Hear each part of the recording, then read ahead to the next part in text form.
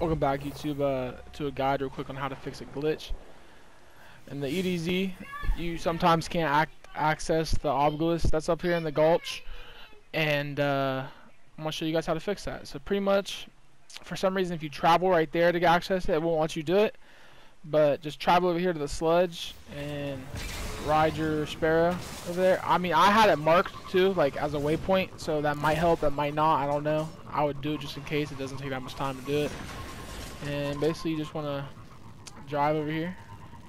And I had a friend in my party. I don't know if that changes things. I don't think it would. He came over here with me to do it too. Like, we both traveled. Oh shit, am I going the wrong way? Hold on. Nah, we're cool, we're cool. Alright, yeah, just travel over here.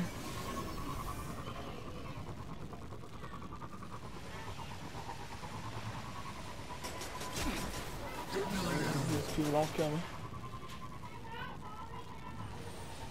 Yeah, I think Bungie should really fix this. This is like stopping progression for the Saint 14 bounty that's going on right now. Just jump right here. Jump up here and it should work. Yep, see?